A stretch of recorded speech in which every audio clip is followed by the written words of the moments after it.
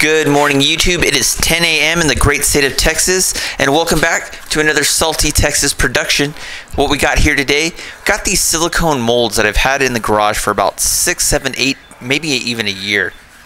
And I decided, you know what, we're going to get away from the scrap pine board, and I am going to make like a cubed kaleidoscope type of bowl using the silicone mold and 6 different resin colors. I saw another woodworker, I think it was Pole Barn Productions, did something similar recently. I did this in May, so sometime around there he did like a kaleidoscope or like a stained glass type of bowl, and I really loved it. So that's who inspired me to do this. I'm sure some other woodworkers have done it, but that's the video that I saw that kind of inspired me to do this. And I've never done anything like this before, so essentially all I'm doing is pouring East Coast resin into the molds, mixing it up, putting some alcohol dye in them, and making basically just cubes. I'm going to put this in the pressure pot for 4.5 hours, see what kind of results we get. I'm really happy with how this turned out initially. Took it out of the pressure pot. However, I thought they would just pop out, so I had a little bit of trouble. This is me actually trying to get them out of the mold. And what I didn't realize was it's exactly like ice, because I believe these are like ice trays that I'm using here. And I just wanted them to pop out, but I literally had to crack the resin because it did harden up, obviously. And after I figured out how to do that, this is what they looked like once I took them out of the actual mold itself. Cool little cube little things, and I wasn't worried that some of them were a little oblong and some of them weren't even, but I really liked how these turned out. Now you do get like a swirling type of effect, which I honestly kind of really liked. However, probably in the next one that I do, I'm probably going to mix up the resin in smaller batches and then pour it into the mold to get a little bit better effect, or just do something completely different. But I'll be honest, I really like how this bowl ends up turning out. So all I did was initially just took a dollar store mold, filled everything else up with this clear resin. That was my initial plan. I didn't anticipate making this thing entirely this big. However, it just kind of, you know, when you're pouring resin and you're not exactly sure how much to use, I was like, okay, well, I'm not going to let this resin go to waste, and ended up filling that whole bad mamma jamma all the way up. And this was the after effect. And I really liked the bottom. I really like how that turned out. But there was so much negative space of just clear resin. I was like, this isn't going to turn out how I imagined. But the bottom is going to look really cool. This is iteration 1. We're going to come back and we're going to do a different project using this similar technique. So don't worry, it's going to get better, because anytime I use a new technique, typically I have to do it a couple of times before we really master how to do it. And even then, I don't really master it. I just get kind of better with each iteration. So the molding turned out really well. No gaps in the resin. Really liked how it did. Crystal clear, using East Coast resin like I said before. Looking really good initially. So getting the faceplate on, I am using new screws. If you guys are probably watching this in November or December, I ended up doing this sometime in May. I can't really remember. But this is actually 1 o'clock in the morning when we actually doing the turn down on the lathe. So we got everything bolted up, got everything nice and neat. Now we got everything onto the headstock. A little vibration initially, and you saw there I was going to use the round, not the round, but I'm actually using the round carbide tool here. I was going to use the bowl gouge to get off that superficial layer, and initially I was getting a lot of shards of glass, and I'm thinking, okay, maybe it's not so much my technique as much as it is that chisel hitting the epoxy.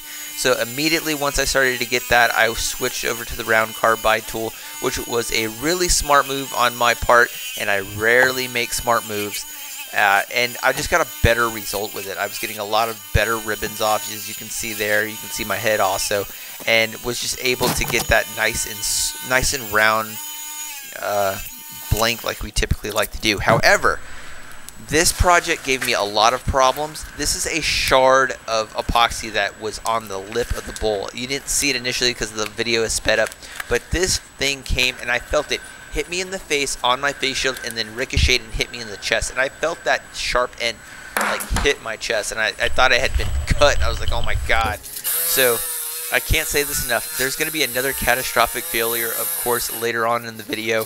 Wear your safety equipment. That face shield literally saved my bacon 2 times in that video, and that was the first time. So a little bit later in the project, we're still trying to get everything rounded down after that initial hit in the face with that shard of glass. You can see I'm getting really good ribbons off right here. Everything is going really well. Like the way this is forming up. Really good ribbons. Not a whole lot of problems after that first initial dent. So I'm pretty happy to where we are up into this point. So now we're going to turn it over, make a mortise. And I didn't use a lot of pine board in this project, which I forgot, which I'll go over a little bit later in the commentary. Got the mortise built, square carbide tool. Had a little bit of chatter on the initial rim of the bowl itself. You can see right there, you can see all those chatter marks from the gouging bowl, gouging chisel. But real easy, came back, hit it with a round carbide tool. Didn't have a lot of problems with it initially after that. So now we're just easing up that top lip of the bowl, trying not to get any more shards of glass. There's me wearing my face shield, and I do wear both face glasses and a shield.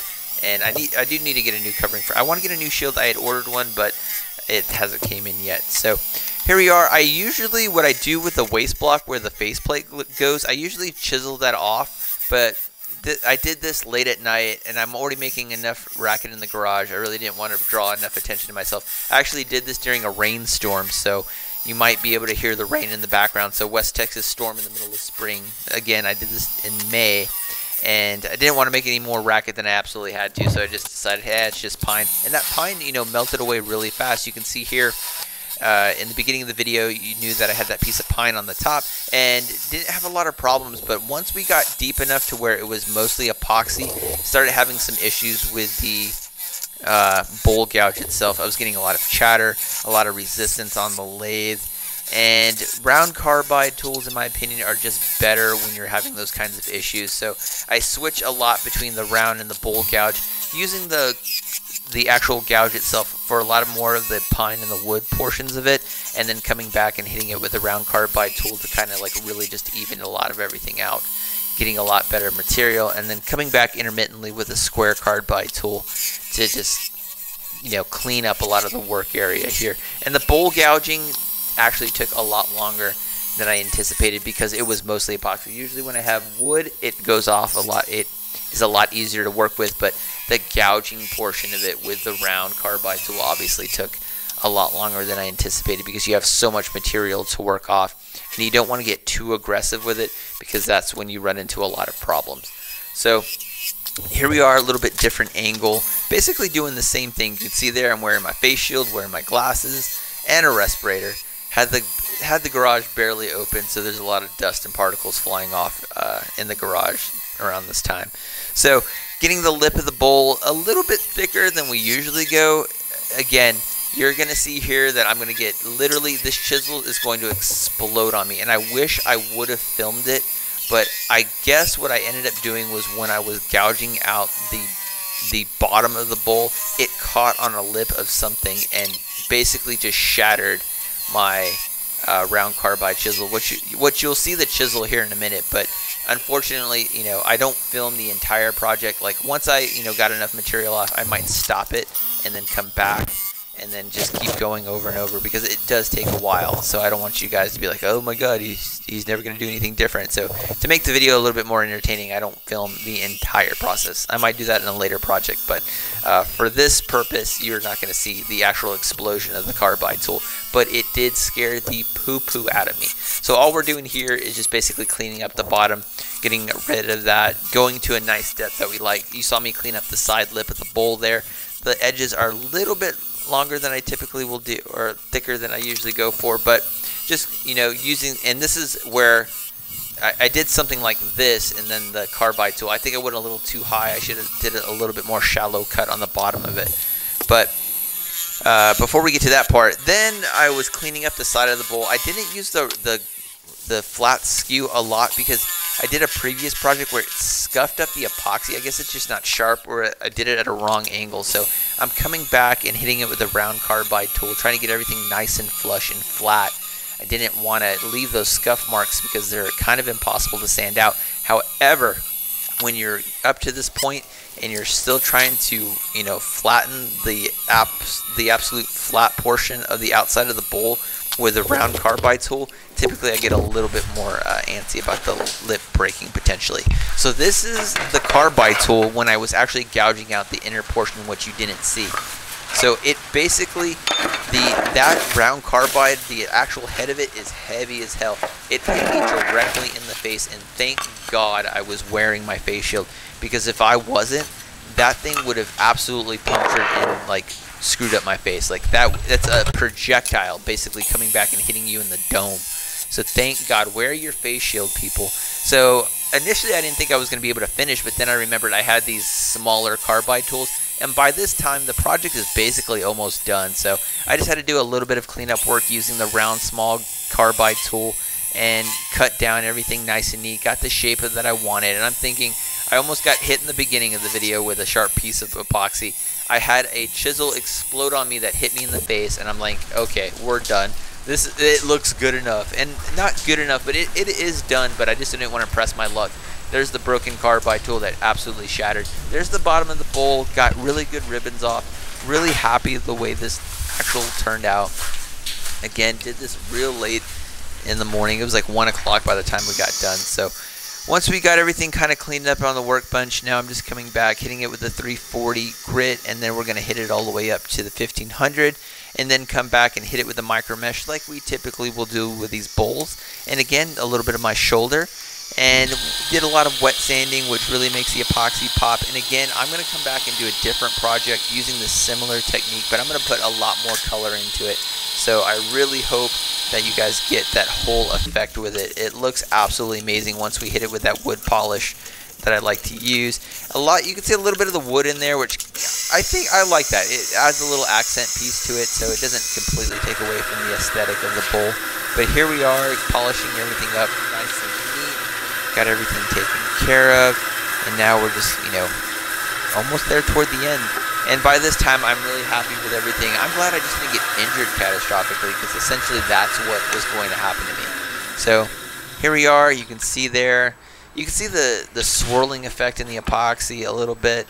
That wood kind of takes away from it a little bit, but I actually like the way that turned out. So I'm not too disappointed with that. So turning it, you can see all those different colors. Kind of looks like the Affinity Stone gauntlet a little bit. I think I need to do a project like that a little bit later.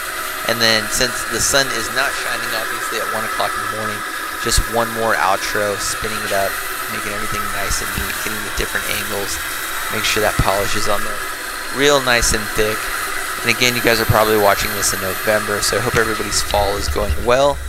And here it is. This is what it looks like when it's all nice and done. You can see those blocks, especially on the bottom. You can see that effect a lot better than you can on the actual layers itself. But really like this. I'm going to come back and do a different project like this a little bit later on using the same technique. But wow, almost died during this. Literally almost died. So wear your safety equipment. I can't stress that enough. So hope you liked it. Hope you got something out of it. Don't forget to subscribe, and I'll see you guys in the next project. Peace. Okay, so the project is done. It looks really cool. It looks really cool. It's actually 1 o'clock in the morning, Sunday, sometime in May. I don't know. But I am really happy the way this turned out, actually. This bowl nearly killed me. It fucking almost decapitated me a couple of times. But man, I'm gonna do a different bowl like this in the future, and it's gonna be a lot cooler with a lot more colors. Now that I kind of know how to do it. However, I need to order a new set of chisels, because wow, this nearly fucking killed me. So I don't know what the hell happened, and I'm sure I went over it in the commentary, but this is what a broke bowl gouge looks like. Just, I guess I was doing this with her and it just completely shattered. Just, I am so grateful I had my face shield on, because this literally came and hit me right here, like, and then this early on, I mean, right to the face. I mean, I can't say that enough. Wear your safety equipment. And I used to be one of these guys when I first got into this, like, oh, I don't need to wear safety equipment. I can't imagine the scar or the gouge in my face if this would have came flying at me off the lathe. Like, this is super fucking dangerous. So, FYI, wear your safety gear. So, I hope you guys enjoyed the project. You guys are probably watching this in November or December sometime. Like I said, it's May 2021. Hope you guys liked it. And we're going to do another bowl like this, and it's going to be a lot cooler, a lot better. So, I'll catch you guys in the next project. Don't forget to subscribe. I'll see you guys in the next project. Bye.